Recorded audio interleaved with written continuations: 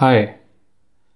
After watching the hacking barcodes video, which is actually the talk given by FX in DEFCON 16, I decided to actually check how easy it would be to generate barcodes and read barcodes using software.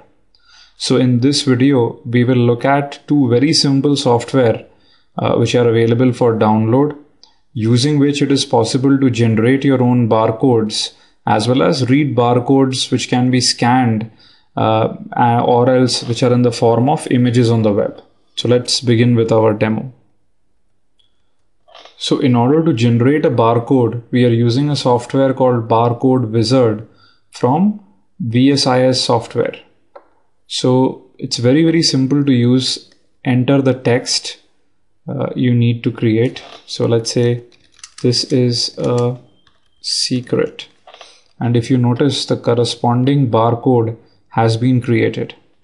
So let's go ahead, copy this barcode to clipboard. Now let's go ahead and bring up our image processing software. So let's use Irfan view and let's go ahead and store the barcode in barcode.jpg. It's overridden. Now what we use is a software called Image Reader from Softtech Barcode. So we can now open the file barcode.jpg. As we notice, the file has been loaded, and this is the same barcode which we generated with the barcode wizard. And then all we need to do is click on read. If you notice, it has decoded the barcode and says this is a secret, and the type of barcoding used is code 39, and the same is applicable here.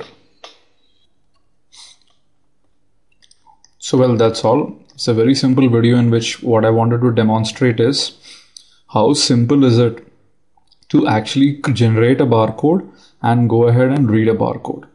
And if you've already seen FX's talk, which is the hacking barcodes video, then you would understand what are the other interesting things one can actually do if he has the barcode reader as well as a barcode writer in place. So quickly, to kind of take this to conclusion, you can actually go ahead and play around with a lot of barcodes using images.google. If you just go ahead and type in barcodes, would actually get a lot of barcodes. You can download these images, save them, and go ahead and use the image reader to actually see if you can decipher them. Another interesting thing could be to use something like airline boarding passes.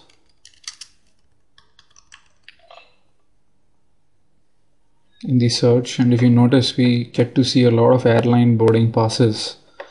Some of them are probably bogus passes, some of them real ones, which you can actually use to try and test out the software and see if you can find something interesting. I would actually encourage you to go and have a look at FX's talk, which is available on securitytube.net, called Hacking Barcodes. So this talk will give you a lot of more information on what interesting things one can do once he has a barcode reader as well as a writer in place. That's all for this video. Thank you.